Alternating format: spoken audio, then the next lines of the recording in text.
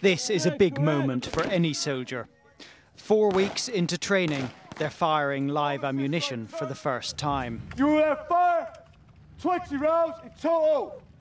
Despite the losses being felt in Afghanistan, the number joining the armed forces is at its highest for 5 years. And recently a defence minister said the economic climate may be a contributing factor. We found that it is. People are joining up because of the recession.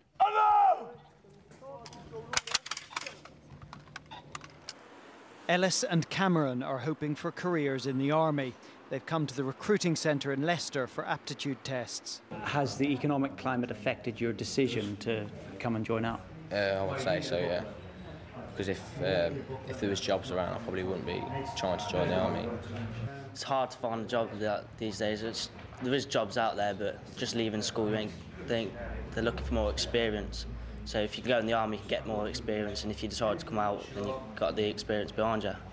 And the area recruiting officer has noticed the effects of the recession. There's certainly more people coming in, but not necessarily more people getting through the selection process.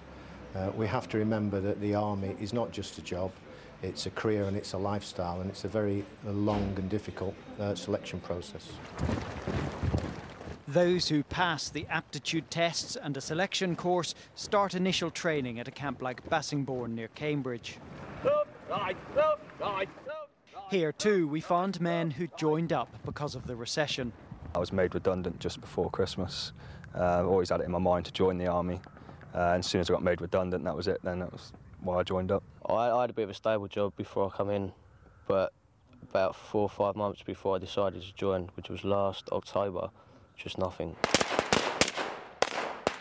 But of course, this is not just another job, and economic reasons are not the only or even the main ones for joining up.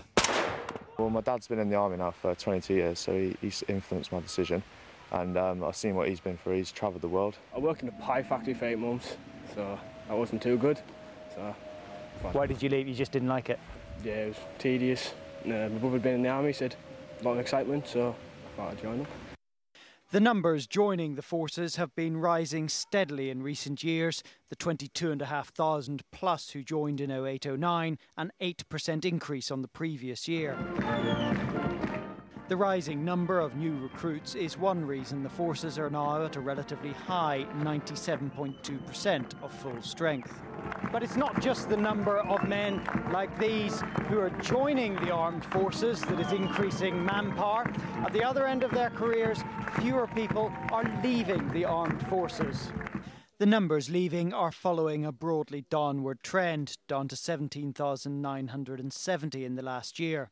And that's despite the high tempo of operations and the growing list of casualties. All of those passing out of Bassingbourn know they are likely to go to Afghanistan before long.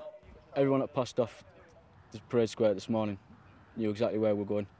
That's been smashing us from day one. We've been told that within the next 2 years we'll all be in Afghanistan, no matter what.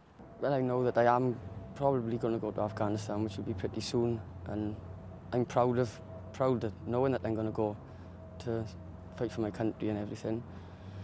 But at the meantime, I'm also frightened.